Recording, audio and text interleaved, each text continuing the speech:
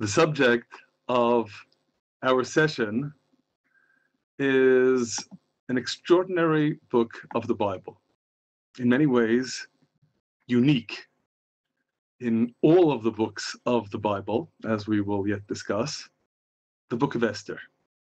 Now, of course, as undoubtedly you all know, the reason for discussing the book of Esther right now is because the events described in the book of Esther come to a head this time of year, the celebration of the biblical holy day of Purim.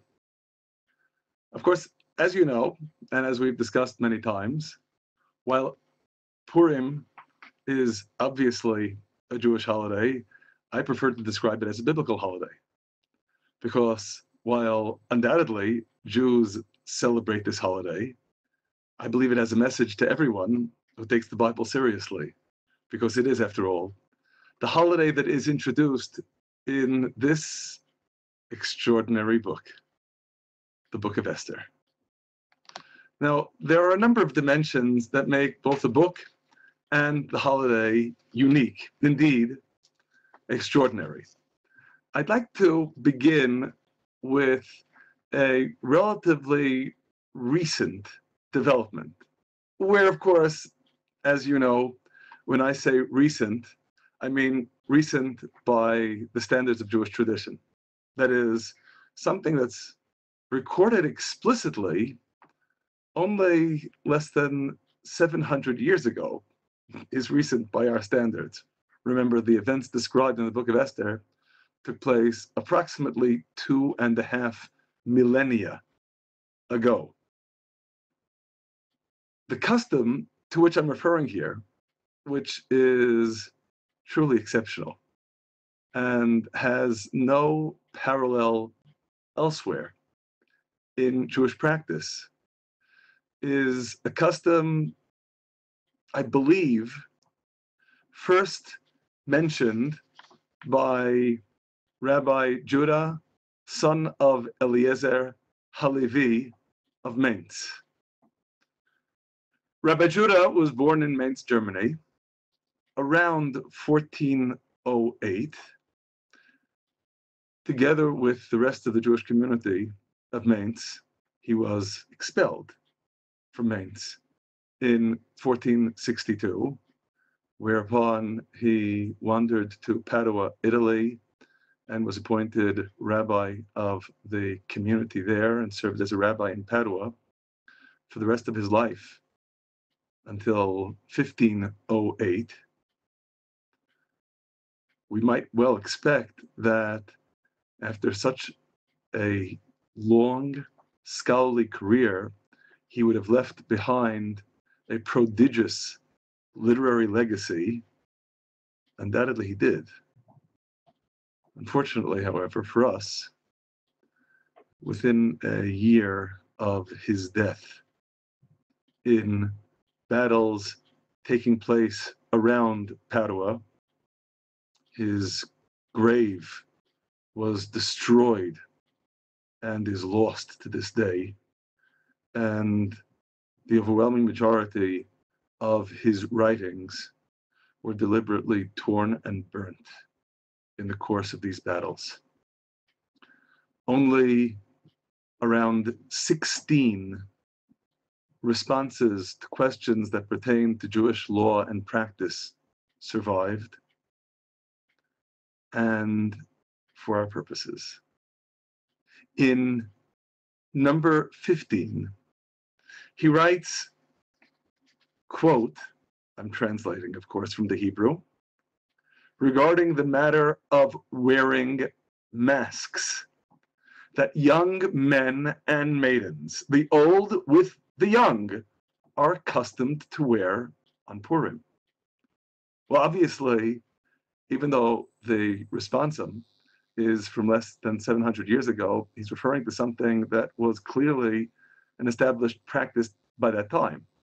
A practice that on manifold planes seems astounding, strange. He justifies it as permissible, but he doesn't explain what the origin of this custom is. So inevitably, that's a mission that I'd like us to take upon ourselves here, because I think it provides us with a fascinating and insightful in our considering what's taking place in this extraordinary book, Unmasking, the Book of Esther and Purim. So, in attempting to link this very strange practice with the Book of Esther, inevitably we need to ask, who in the Book of Esther is masquerading? Who's wearing masks? In answering this question, of course, we bear in mind what a mask is.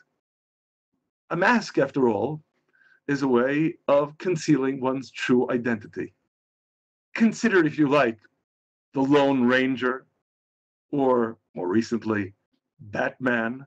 So, in the Book of Esther, who is concealing one's identity? And there are plainly a number of answers to this question.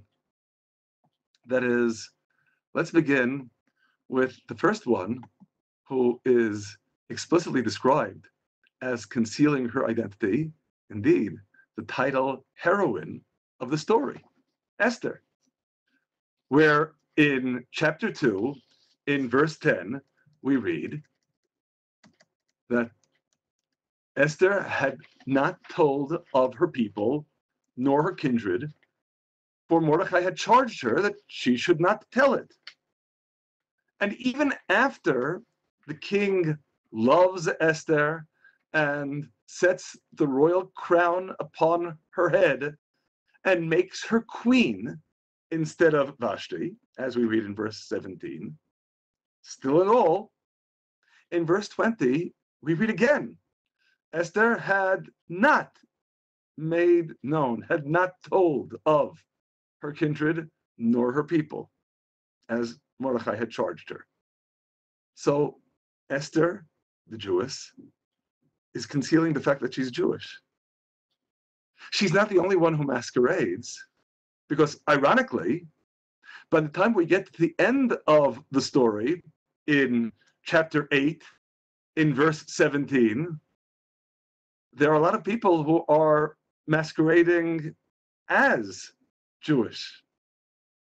There are a number of ways of rendering this verse, but the one that seems most consonant with the context is that we read in verse 17, many from among the peoples of the land professed themselves Jews.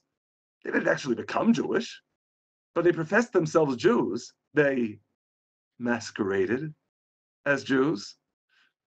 For at that point, the fear of the Jews was fallen upon them. Masquerading. Esther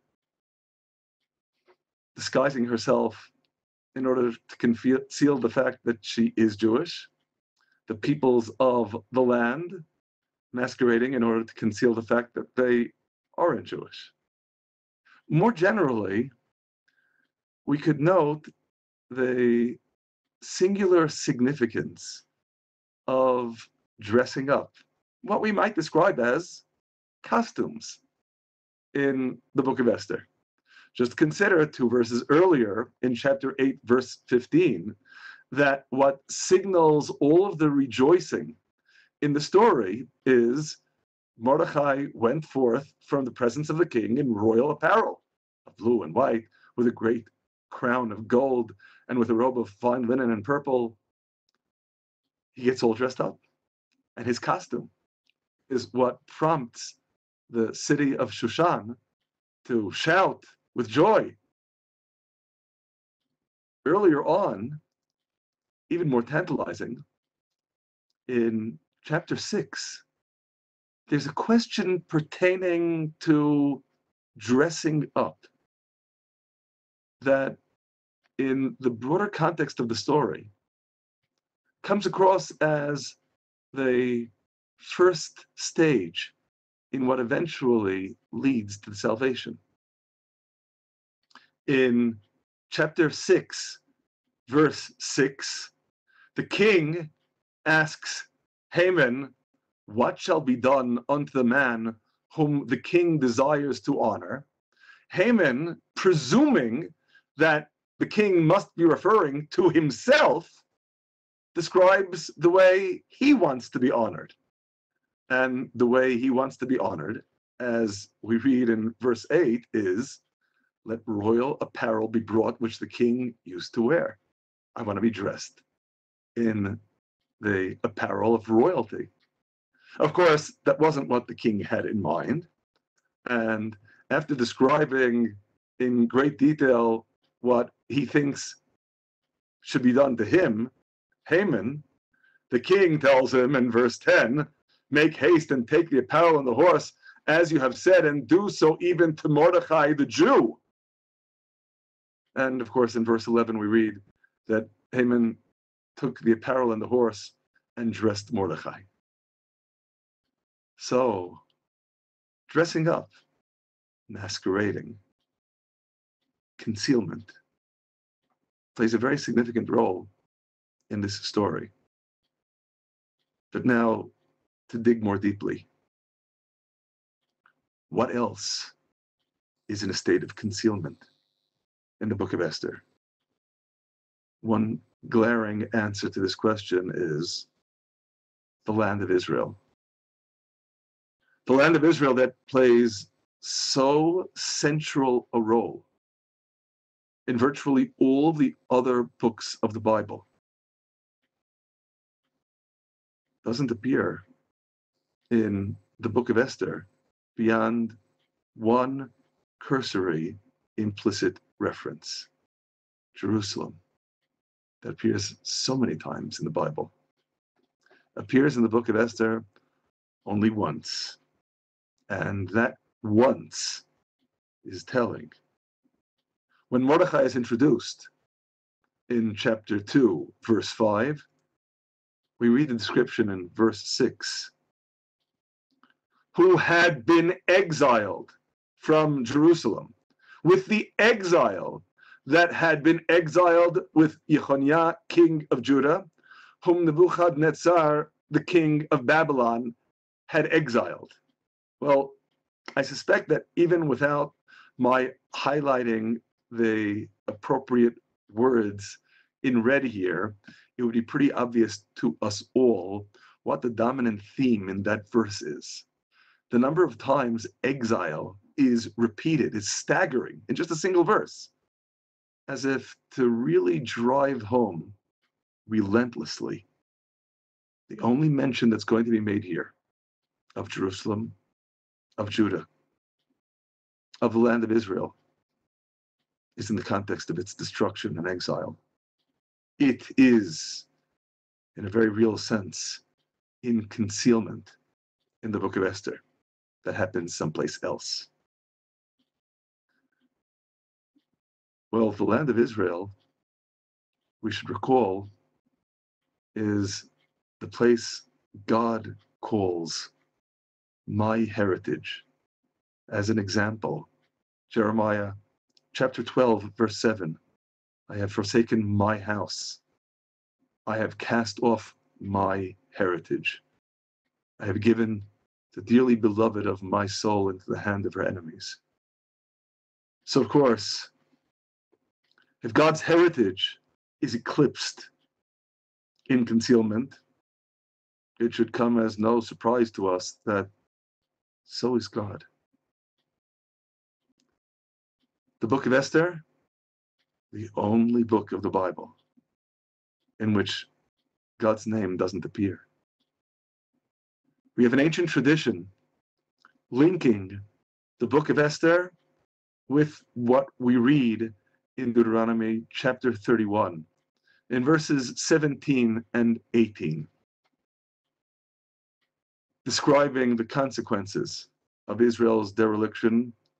I will forsake them, and I will hide my face from them. In verse 18, I will surely hide my face in that day.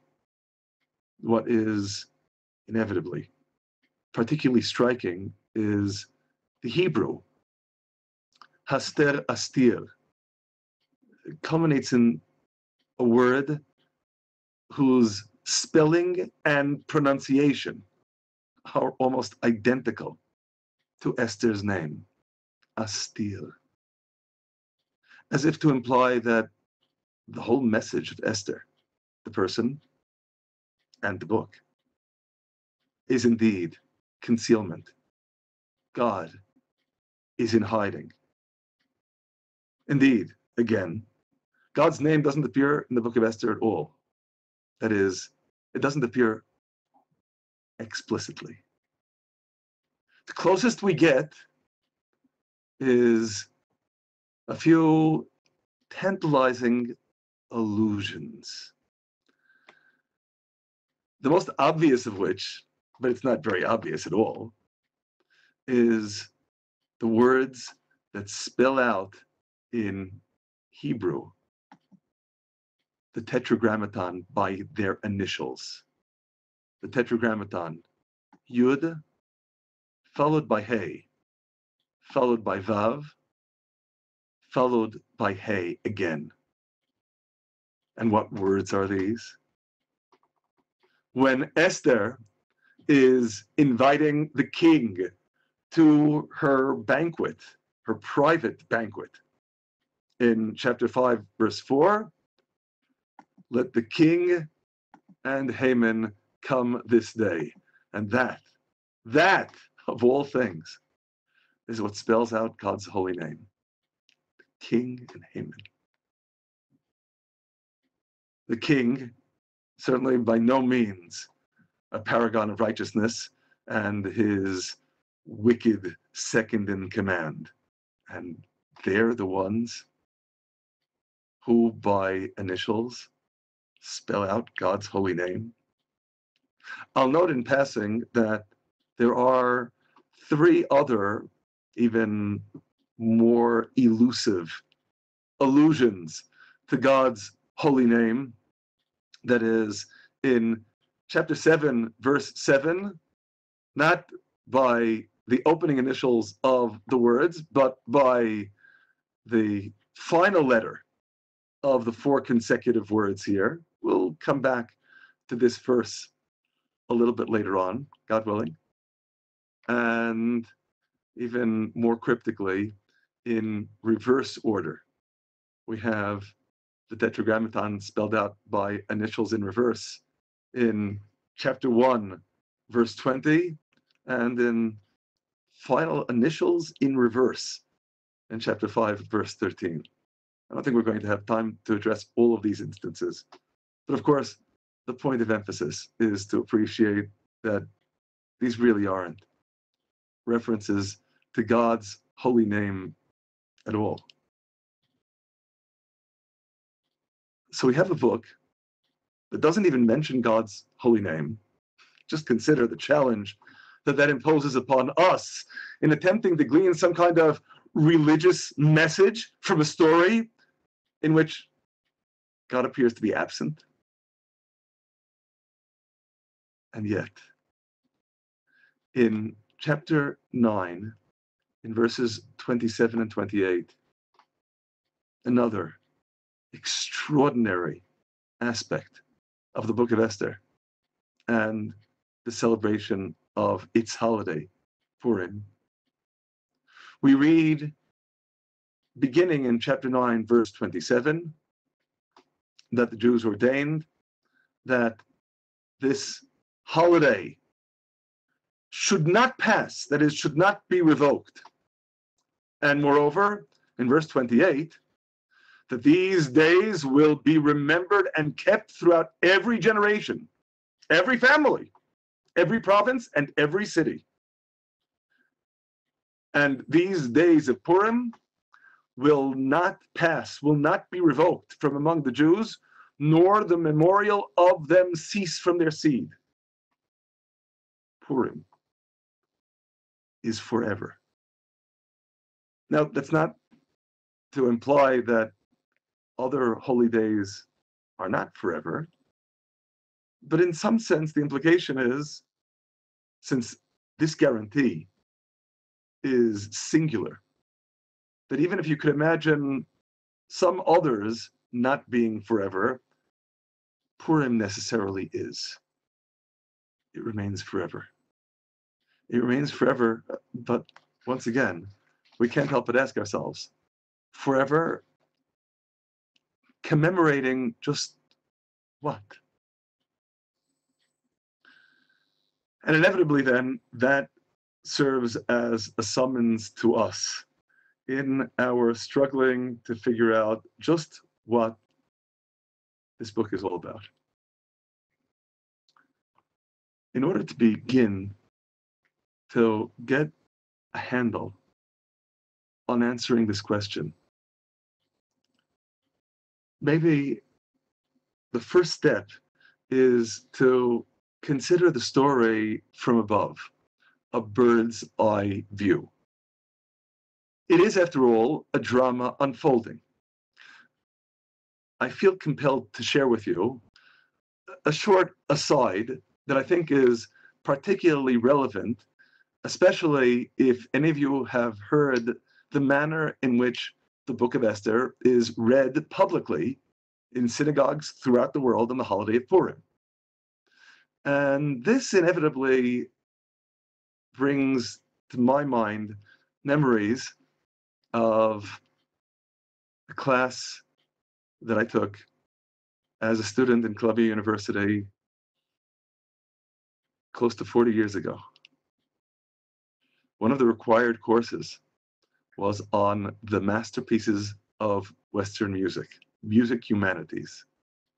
And I can still remember our section of the course was taught by a dear older gentleman by the name of Professor Christopher Hatch, who guided us through the development of Western music, the kind of intellectual history of Western music, through selections that exemplified the development of Western music from its earliest roots.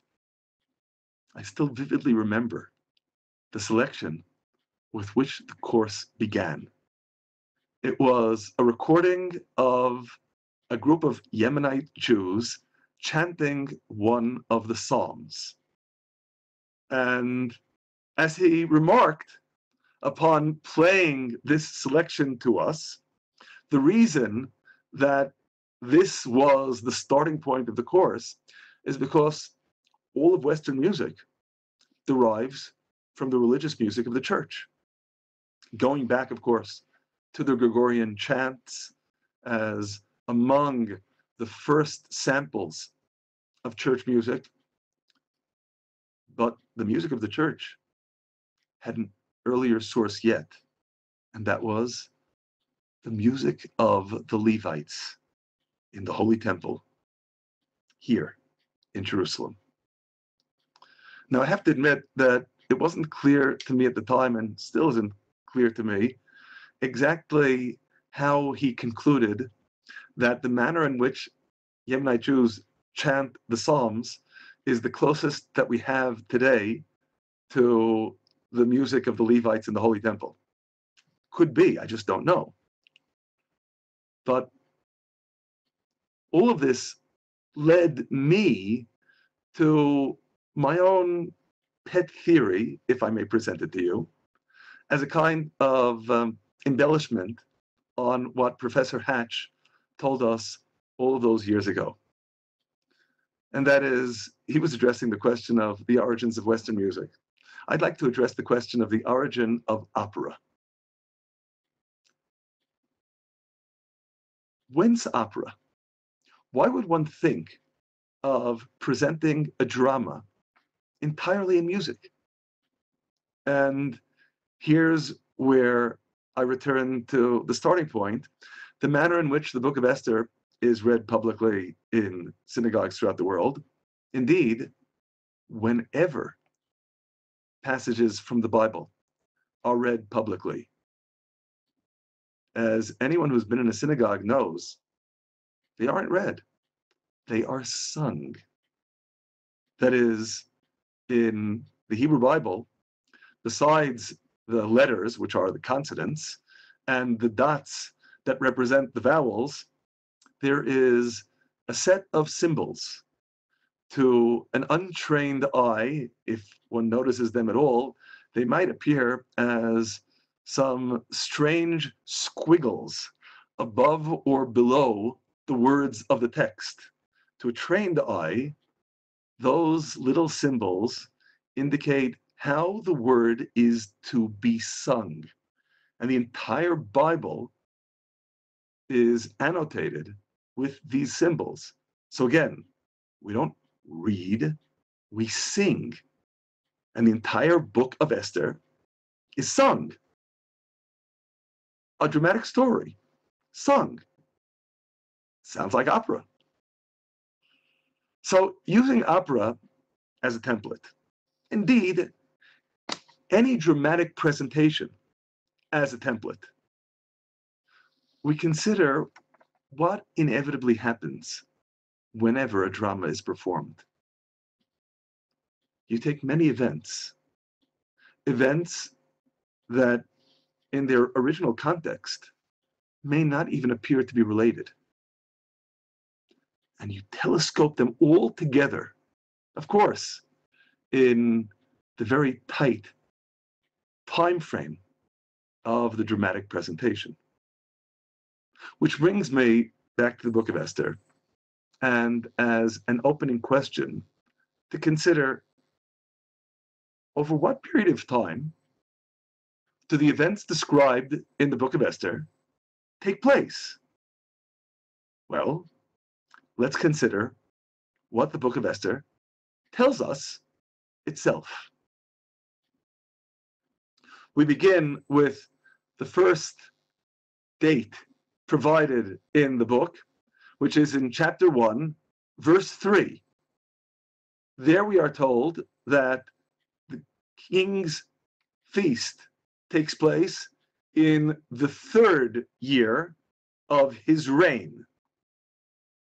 We move on to chapter 2, verse 16, when Esther is taken into the royal house to the king in the 10th month, which is the month of Tebeth, in the 7th year of the king's reign. So obviously in the interim, 4 years have elapsed. Of course, we're not finished yet. The next chapter, in chapter 3, we read of the event that gives the holiday its name, the casting of lots, where the lot in Persian, we are told, is the pur. Purim is the plural. And when was the pur cast? In chapter 3, verse 7, we read, in the 1st month, which is the month of Nisan, in the 12th year of the king's reign. Well, that's 9 years after the beginning of the story. Indeed, what's taking place in most of the book of Esther is taking place over the course of at least more than 5 years after Esther is crowned as queen. But consider that what unfolds from chapter 3 and on isn't really just 9 years after the story begins, because when Haman casts lots, he casts lots from the 1st month to the 12th month, which is the month of Adar. So the events of the book of Esther unfold over the course of almost 10 years. We can well appreciate that anyone living through these events would be very hard-pressed to establish any linkage among the disparate episodes that the book comprises. But then you take this period of almost 10 years and telescope it into just 167 verses, and the book itself then, through the manner in which it presents the narrative, gently orients us to considering what the meaning is that's taking place beneath the surface. Now, before continuing, I submit to you that this very dynamism is part of one of the most crucial, foundational messages that we glean altogether from the Bible. This is an idea that we've discussed previously, and it is perhaps best exemplified in Moses' song in Deuteronomy chapter 32, to which, of course, reference is made in the previous chapter, in Deuteronomy chapter 31, when we read in verse 19 that this song, Moses' song in the following chapter, may be as a witness for me, says God. In verse 21, that this song shall testify before them as a witness, for it shall not be forgotten out of the mouths of their seed. Ironically, of course, in this warning is a phenomenal promise. The song won't be forgotten. Israel will never entirely lose its bond to God's word, to the Torah. But what exactly is the testimony in Moses' song? We've discussed this elsewhere. I submit, most crucially, it is the message that history has significance. There's something taking place on the stage of history. The world is moving to some goal. The world is being advanced to some ultimate goal. Everything unfolding in the world has significance because of that goal, because what's taking place on the stage of history is all orchestrated by that great playwright, the ultimate dramatist, God writing the book of history, God writing the script in which we are all players. Now, this is all in the background, but it's also implicitly in the foreground in the book of Esther. But since everything is masked in the book of Esther, of course, this isn't going to be stated overtly. It's intimated, subtle allusion, but it's there. And perhaps the most tantalizing intimation is what we read in Mordechai's warning to Esther in chapter 4, when he senses Esther's reluctance to stick her neck out, in a way, literally, in going to the king unannounced to plead for her people. And so we read in verses 13 and 14, then Mordechai said to them to return answer unto Esther, imagine not to yourself that you will escape in the king's house more than all the Jews. For if you altogether hold your peace at this time, then will relief and deliverance arise to the Jews from another place. But you and your father's house will be lost. And who knows whether you are come to royal estate for such a time as this.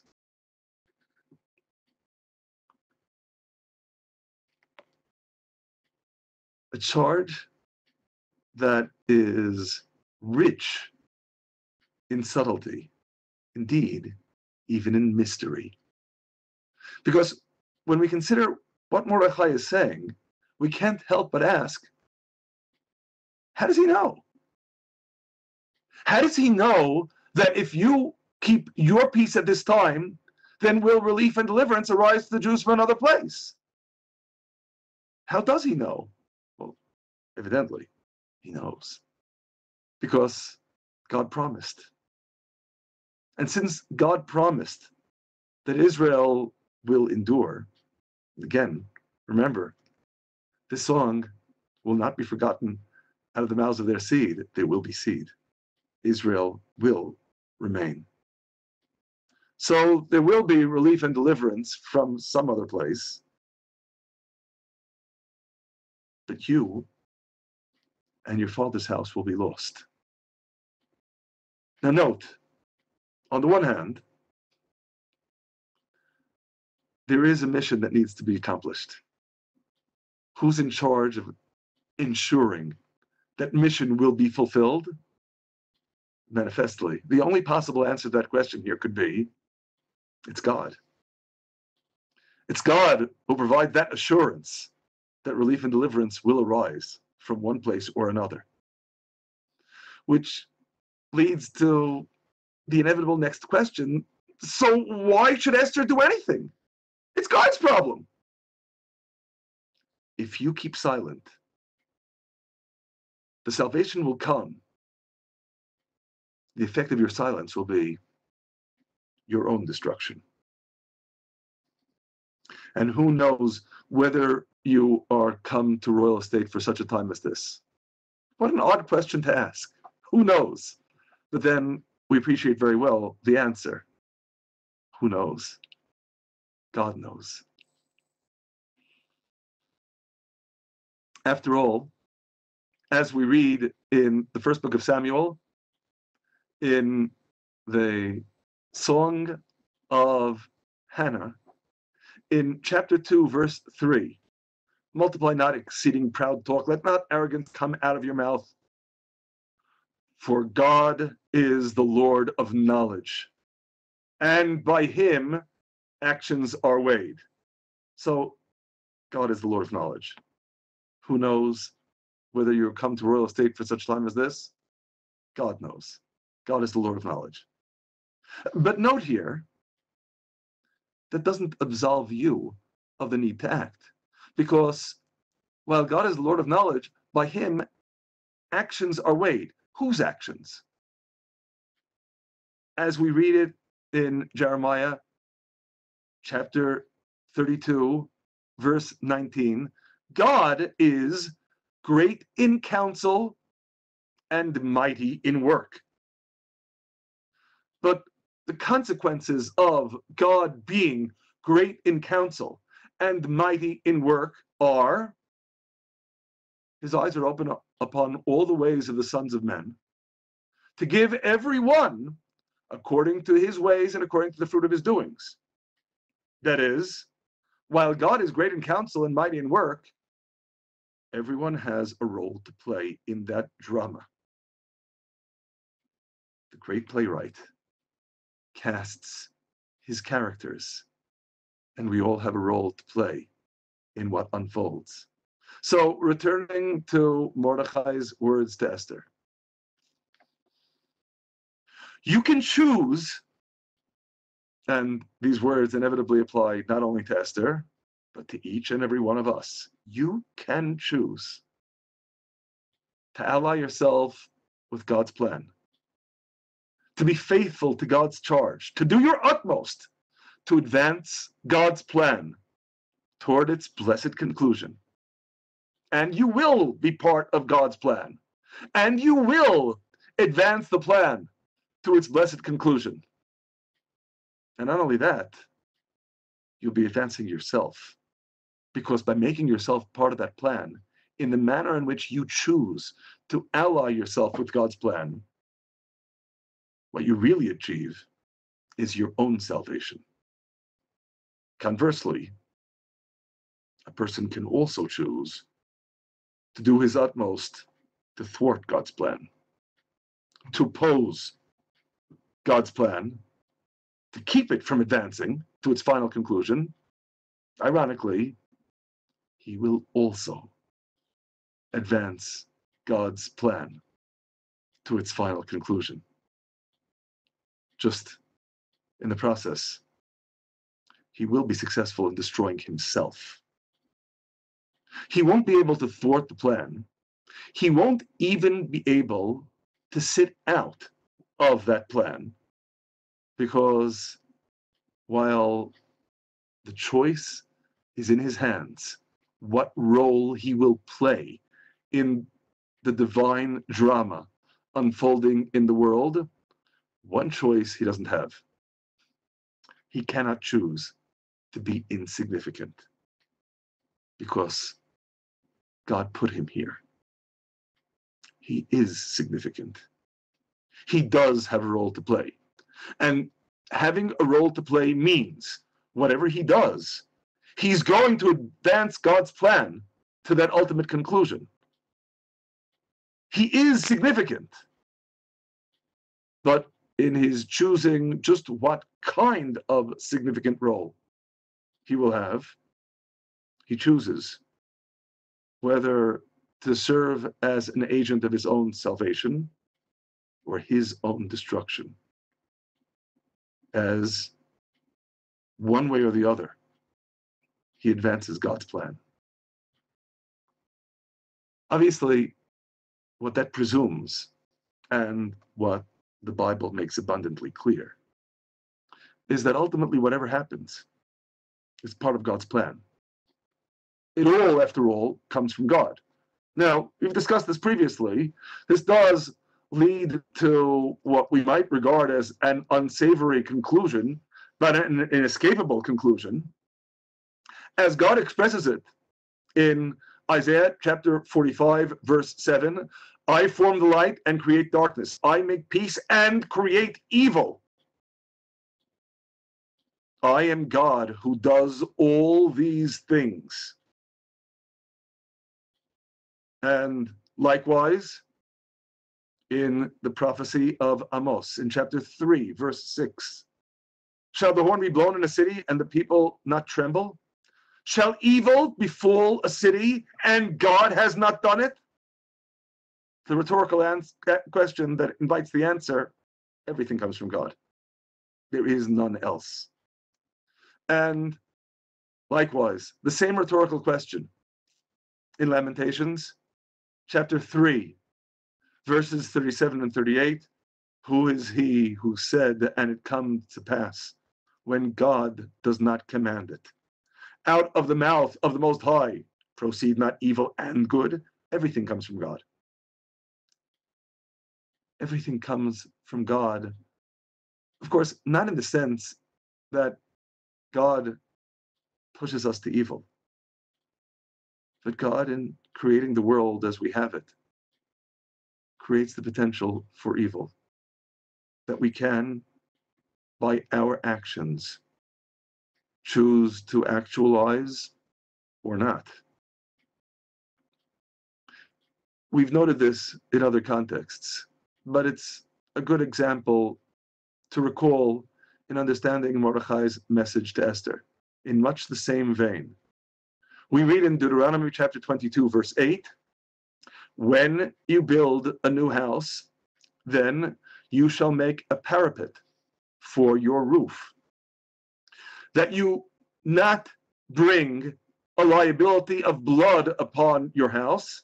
Now, reading the Hebrew, literally, if the faller from there falls. Now, what exactly does that mean?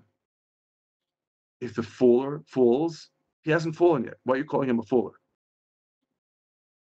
And in our tradition, the implication of referring to the one who is going to fall because of the homeowner's dereliction in not putting the railing, the parapet, around his roof,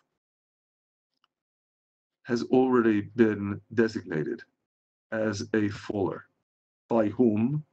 Well, of course, by the only one who makes these designations.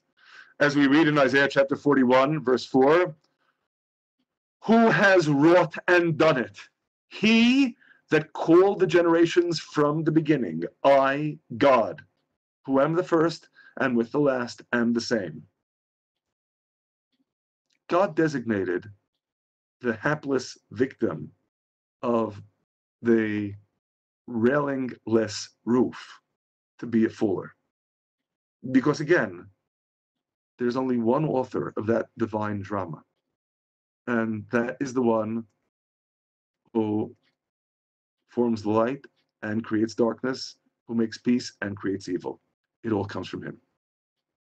And yet, still, if you fail to put the parapet, the railing, around your roof, you have brought liability of blood upon your house. Because again, you choose. You choose if you want to become part of the drama in the role of one of the good guys who, through your positive decisions, advances the divine plan, or one of the bad guys who, perforce, through the wrong decisions, will also advance the divine plan, but in the process destroy himself. Whatever you choose, however, you're going to be in the play. You're in the drama. As expressed in Proverbs chapter 26, verse 10, we've noted this verse is amenable to a number of interpretations, but to translate perhaps most literally, great is he who performs all. And we know, after all, who performs all. The one who forms light and creates darkness, who makes peace and creates evil. The one who performs all, God. And in performing all, he hires the fool, and he hires transgressors. He hires everyone. Everyone will have a role to play in that drama. Everyone is significant.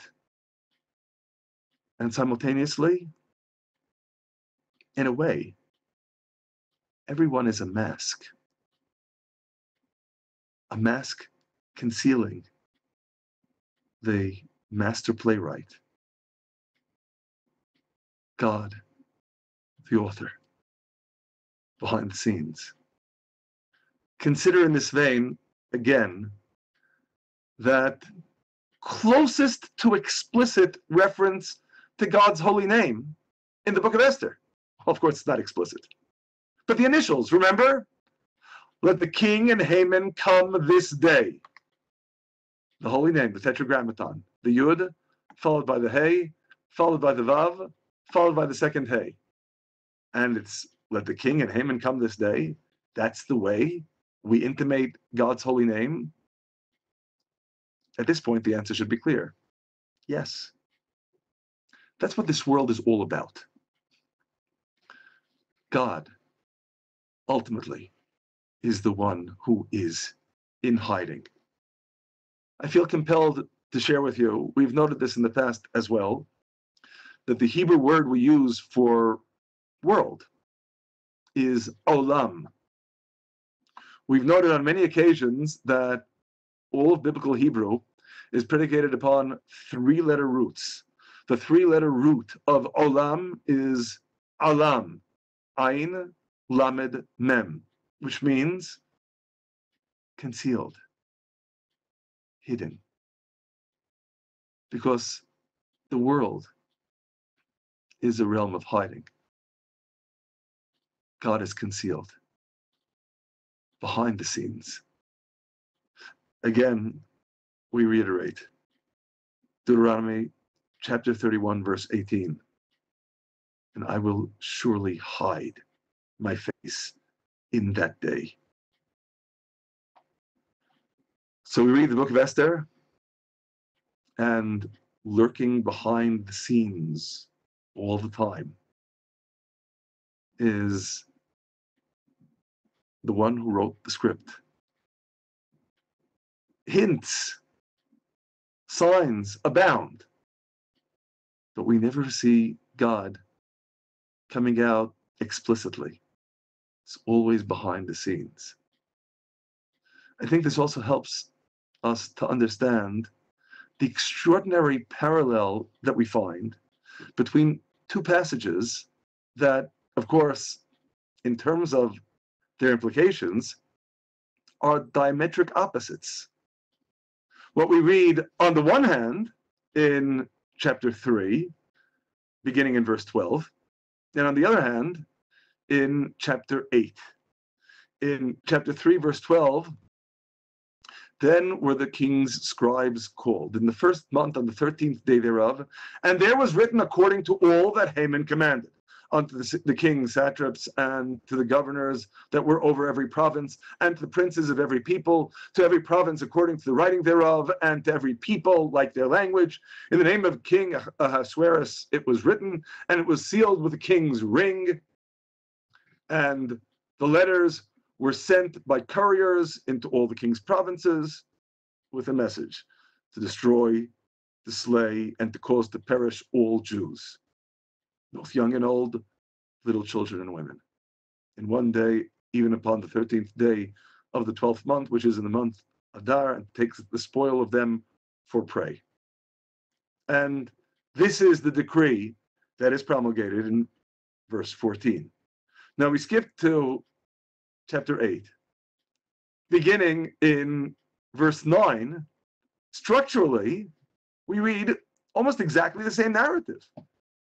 Of course, the date is different, but then were the king's scribes called at that time in the third month, which is the month Sivan, on the 23rd day thereof.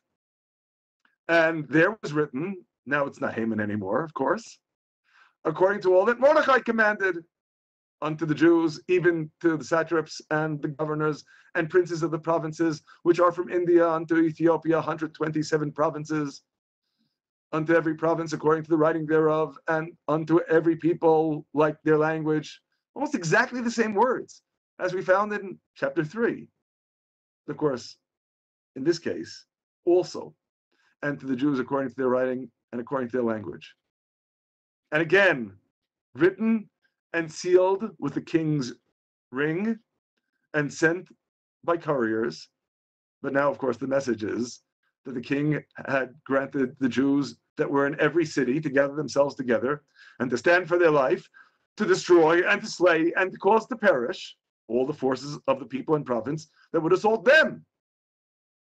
Now it's not to destroy, to slay, and to cause to perish the Jews, but to do the same to their enemies.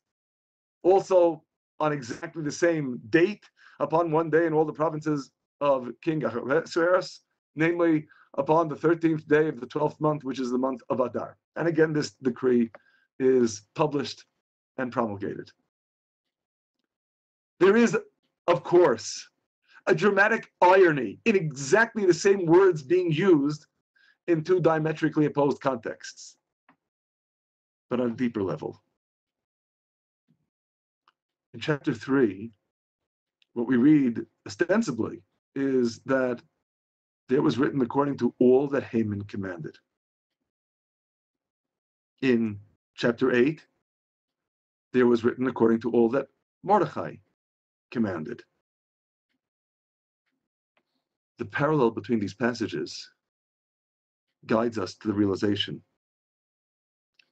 Haman isn't issuing any commands here, and neither is Mordechai. The only one issuing commands in reality is God, the one who's hiding. We just need to strip off the masks to be able to discern that lurking behind those masks, the mask of Haman, the mask of Mordechai, ultimately, the one who really, truly is in charge is the great author of the whole drama. Now, considering this message, that the book of Esther is all about stripping away masks, is, I think, the critical key of understanding altogether why this strange book of the Bible is part of the Bible, even though God's name doesn't appear. Where's the religious message? The religious message is you need to be able to discern God's hand, God's presence, precisely where it seems to be concealed. We all do. We need to learn to strip off the masks. And it's on that plane that I'd like to consider together with you, in particular, 3 very concrete applications of how we strip off masks, not only in the story of Purim in the book of Esther, how we need to keep on stripping off masks in our lives to this day. Application number 1. In Haman's indictment in chapter 3, verse 8, his first words, without, of course, identifying the Jews by name, are, there is a certain people scattered abroad and dispersed among the peoples in all the provinces of your kingdom. How is this in and of itself an indictment? Because a people that are scattered and dispersed has lost the sense of its mission. It's lost that abiding sense of what unites it together. And we know ultimately what needs to unite that people together. They are charged with a mission to be God's witnesses, to communicate a message to the world, even when the world is unready to hear that message. But when they're scattered, when they're dispersed, they aren't communicating anything. How do they become scattered and dispersed? You know, ironically,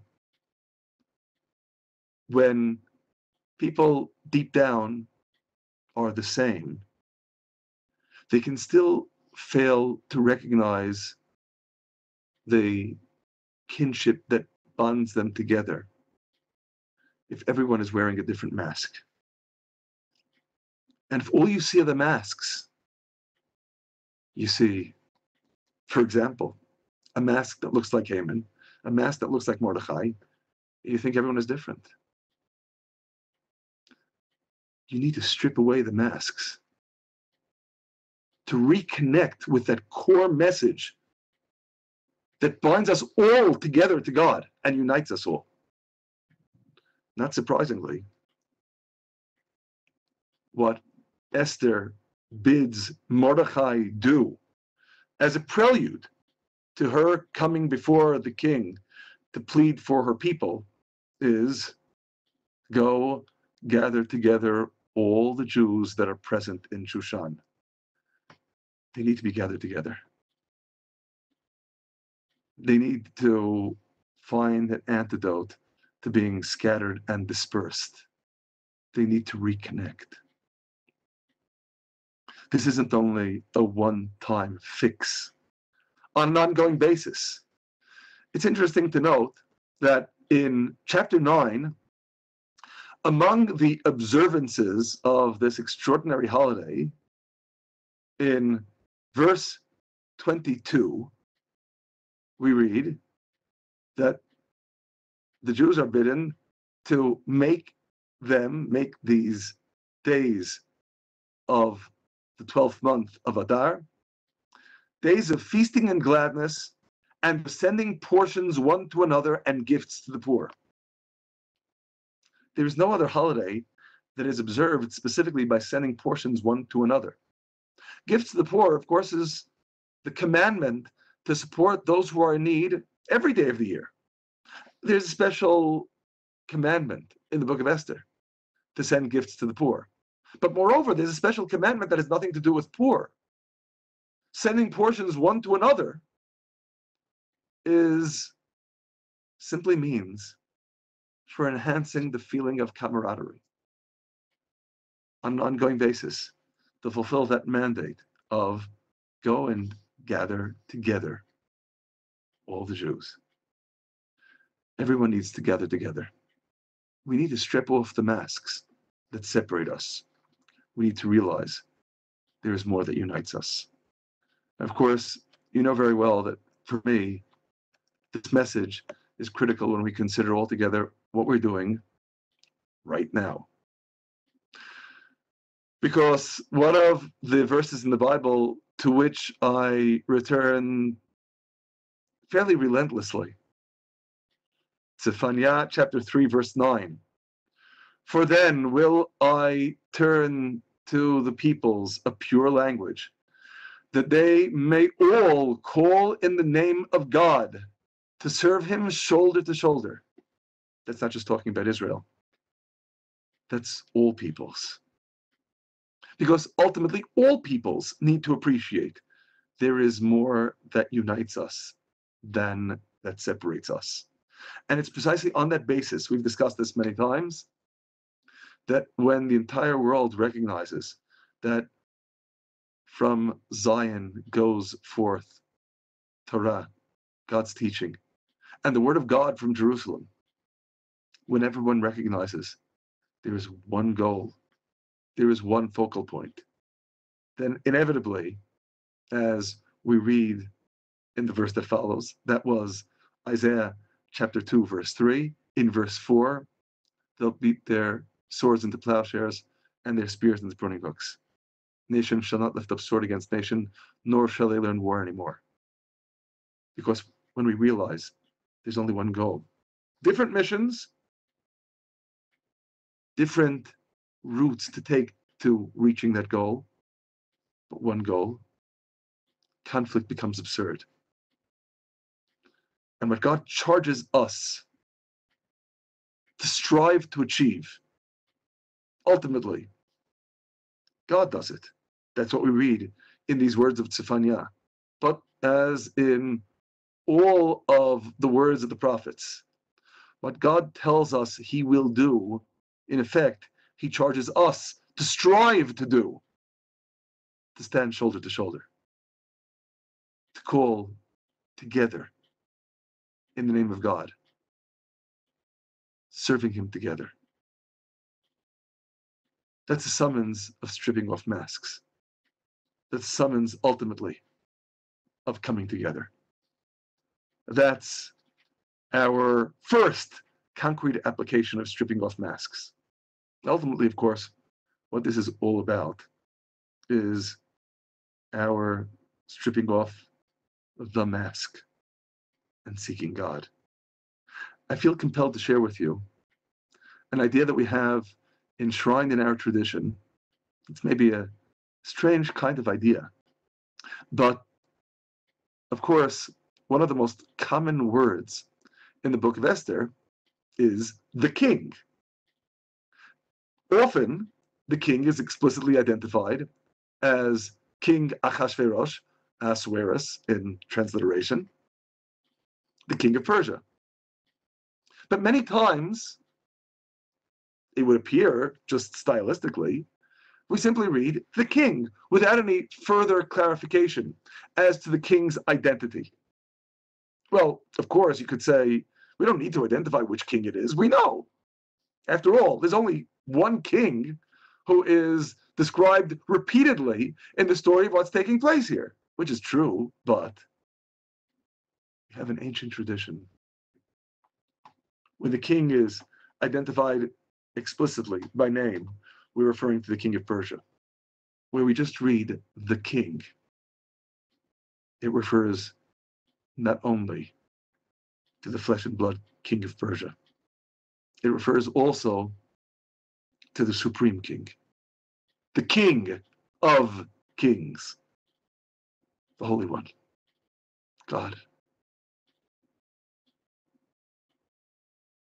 I have to stress here, when you read the story of the book of Esther with this point in mind, it can completely transform the whole picture. Stripping off masks, seeking God, ultimately is the most crucial message we need to glean from this story.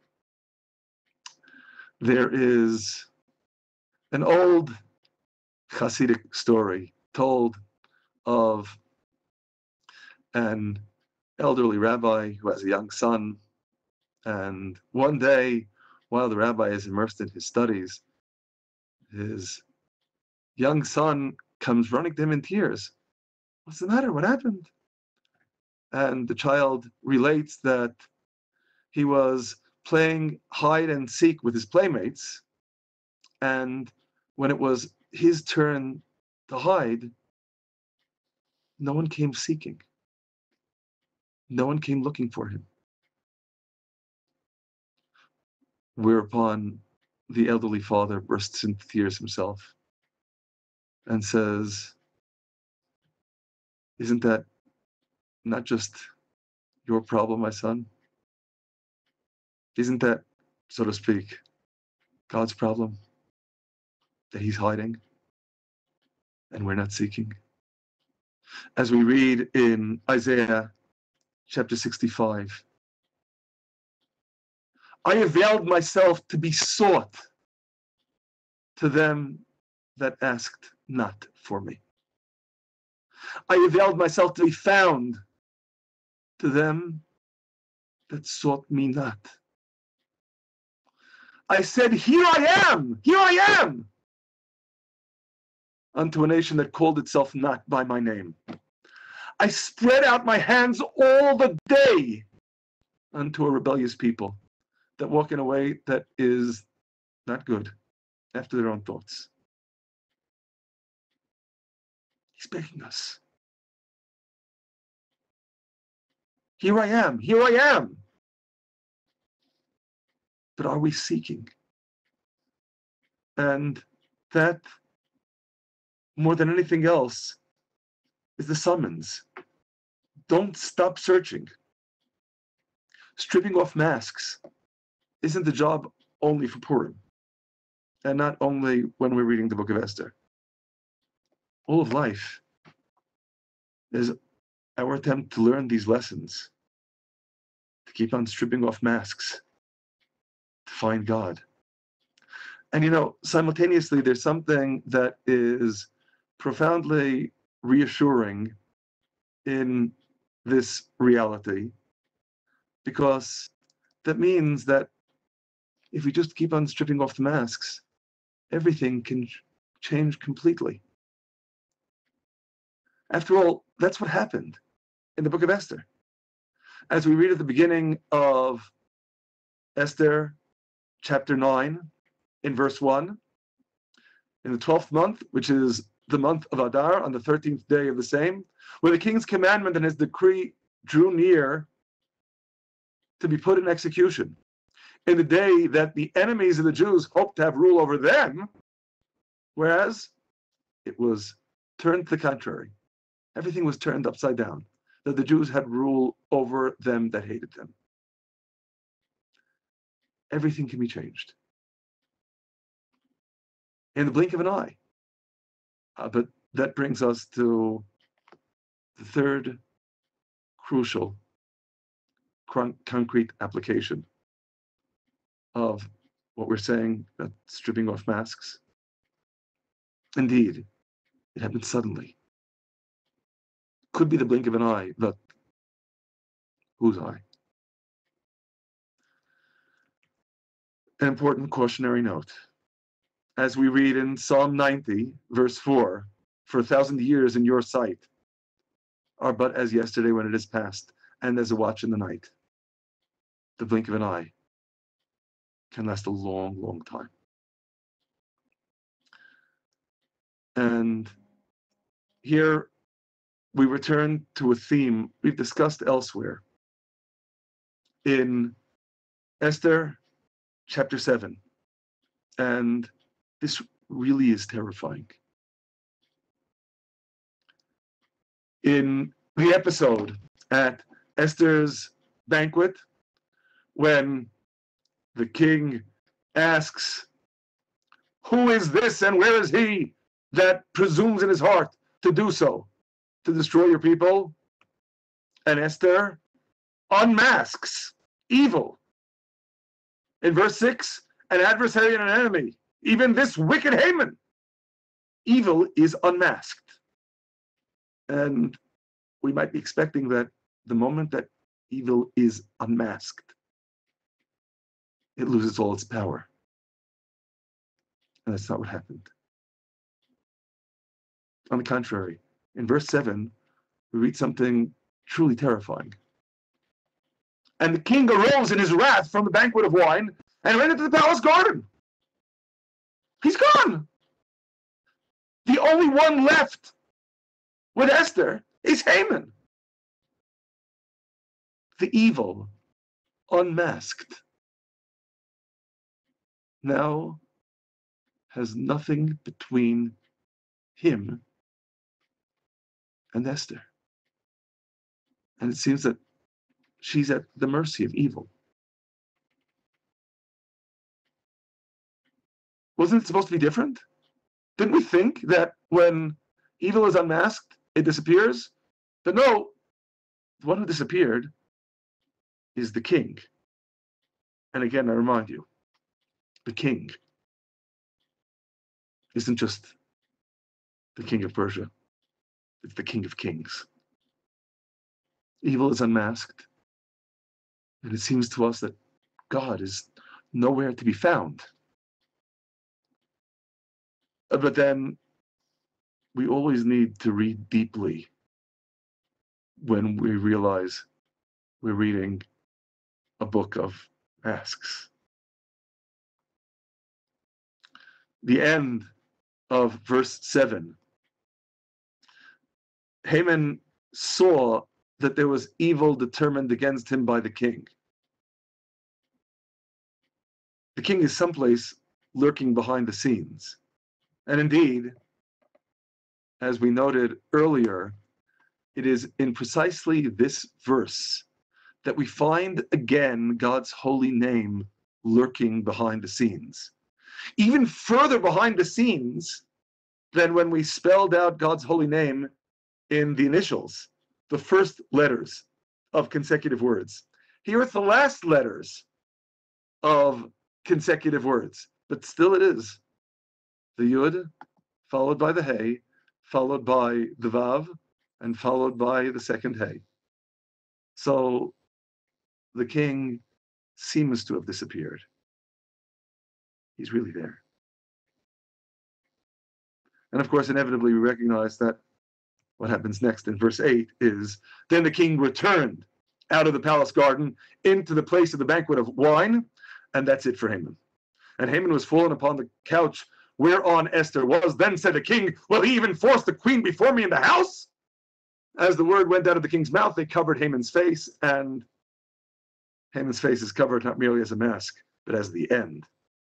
And in the next verse, the king instructs that Haman is to be hanged, and the verse afterward, they hanged Haman on the gallows that he had prepared for Mordechai. It really is just a blink of an eye.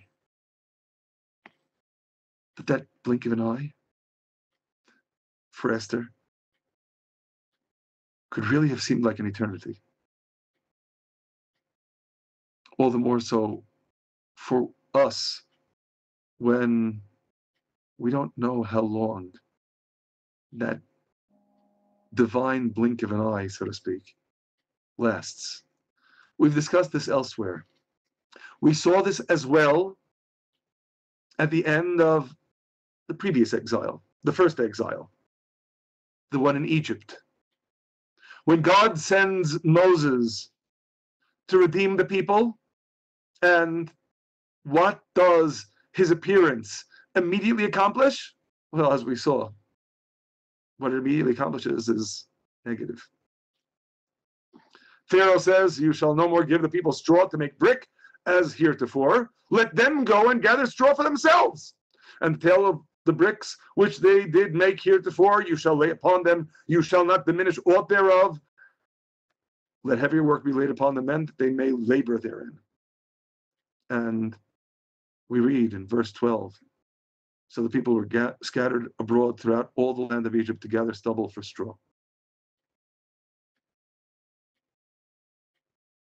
more torture, more affliction, more suffering. So much so that in the continuation of chapter 5, the officers of the children of Israel who are being beaten see Moses and Aaron, and they say, may God look upon you and judge, because you have made our Savior to be abhorred in the eyes of Pharaoh and in the eyes of his servants, to put a sword in their hand to slay us. And Moses himself loses heart.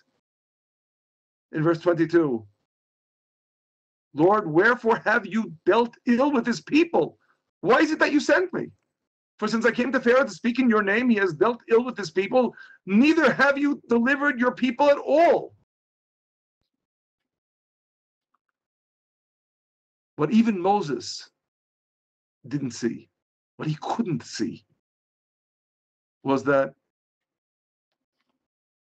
this sequence that appears again to be God in hiding is the darkness that comes right before the dawn. Because there was that impediment for redemption moving forward, that tacit complaint of the Egyptians. What did we do? Why should we be suffering? It's all Pharaoh's fault. The people who is so abusive to their afflicted slaves that they won't even give them the useless straw left in the fields, now has no excuses. And all of the divine fury of the plagues will be poured out upon them with no further delay. God says to Moses, the next verse, at the beginning of chapter 6, now you will see what I will do to Pharaoh, for by a strong hand shall he let them go, and by a strong hand shall he drive them out of his land. And that brief interval, God hiding, was really the harbinger of the redemption that follows. Now, there is obviously a certain common element between that and what we read in chapter 7 in the book of Esther, but it's only to a degree. And this is the final note upon which I'd like to conclude with you. Because, what happened, of course, what God was intimating in chapter 6, verse 1, is the wonders, the unprecedented, unparalleled grandeur of the miracles of the Exodus. As we read in the prophecy of Micah in chapter 7, verse 15, as in the days of your going forth out of the land of Egypt, will I show unto him marvelous things. The marvels of the land of Egypt are in a category unto themselves. And indeed, on some plane, a harbinger of what lies ahead. Except that, truth is, what lies ahead in the redemption of the future is so great, so wondrous. Even the grandeur of the Exodus is eclipsed. We read in Jeremiah chapter 16, verses 14 and 15, behold, the days come, says God, that it shall no more be said, as God lives, who brought up the children of Israel out of the land of Egypt. But, as God lives, who brought up the children of Israel from the land of the north and from all the lands where he had driven them. That is, the degree to which God will be revealed in the future will be far, far greater than the miracles of the Exodus. And of course, inevitably, to that extent, we realize, if we're talking about the drama of miracles, the drama of God's hand being revealed for all of the world to see it, well, the Exodus from Egypt was merely a preview of what yet lies ahead. There are times when indeed God is so dramatically revealed. There are times when we see his hand and are overawed by the greatness, by the majesty, by the splendor. Those are the times that, in the turn of phrase of Psalm 92, we can declare God's loving kindness in the morning. The times that, like the morning, are all bright and sunny, shining and clear, we declare God's loving kindness because we see it so dramatically revealed. That's not the book of Esther. Because, let's face it, in the book of Esther, even after the masks seem to be stripped away, does God become explicitly noticeable? Is God's name, in the end, going to be revealed? No. You can go through the entire story, and if you so chose, you would never see God at all. You can go through the entire book of Esther, and God remains in the shadows. There is no manifest miracle. There is no dramatic morning that's bright and sunny that enables us to sing of God's loving kindness. Rather, in the same turn of phrase of Psalm 92, verse 3, there are the night seasons when we declare God's faithfulness. We don't speak of the loving kindness because we're not seeing it. We see something immeasurably more sublime, more subtle. And as a result, ironically, more everlasting. Because there's the drama of the great miracles, but the drama of the great miracles will eventually be eclipsed by even greater miracles. But then there's learning to discern God's hand even when he's hiding. There's learning the art of stripping off masks, which is an ongoing challenge and remains an ongoing challenge. And maybe on that note, returning to a point with which we began, remember, Purim, uniquely, singularly, Purim, must be forever. These days will be remembered and kept throughout every generation, every family, every province, every city. These days of Purim will not pass, will not be revoked from among the Jews, nor the memorial of them cease from their seed. Because while dramatic miracles can be eclipsed by greater miracles, learning to discern God's hand, even in a world of concealment, an olam of hiddenness, is a lesson that we always need to learn over and over and over again.